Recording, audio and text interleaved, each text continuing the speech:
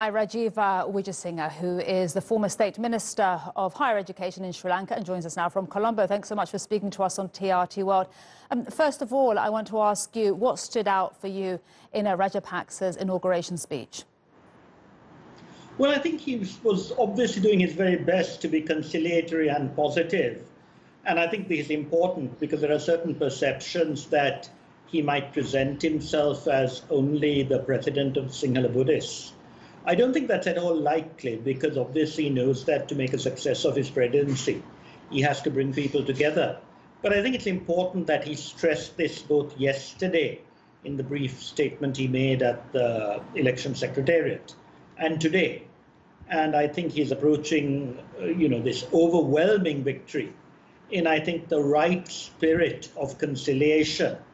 His rival, Sajith Premadasa, also spoke very well yesterday.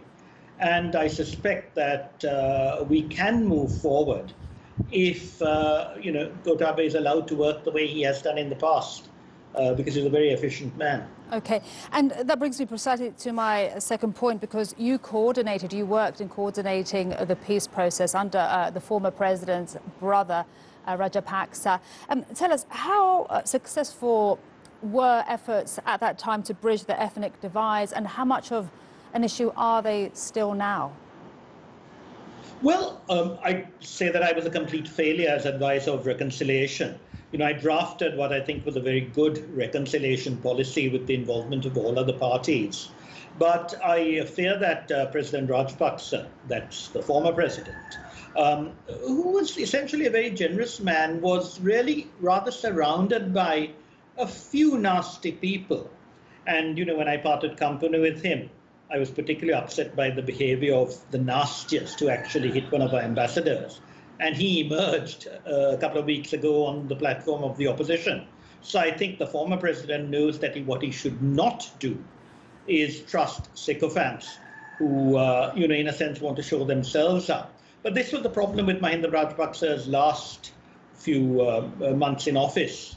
And I hope that Gotabaya Rajapaksa was essentially much more, generous in his approach, because I remember I was urging the former president to have provincial councils elections early after he won the war victory. Okay. And Gotabaya Rajapaksa told me he had said exactly the same. But some people around the president delayed these elections on the grounds that they could win them. And of course, they fared much worse. Okay. Because by 2013, the former president wasn't very popular. But I hope that we'll, move on better this time.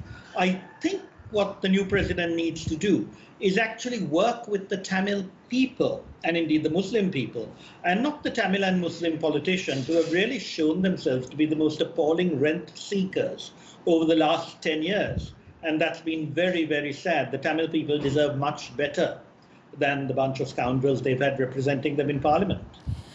You mentioned what he should focus on. I want to ask you, what should be his order of business, the priorities when he gets into office? Security is a big issue, the economy, we know. Well, I think with regard to security, the blunders of the last government were a disaster.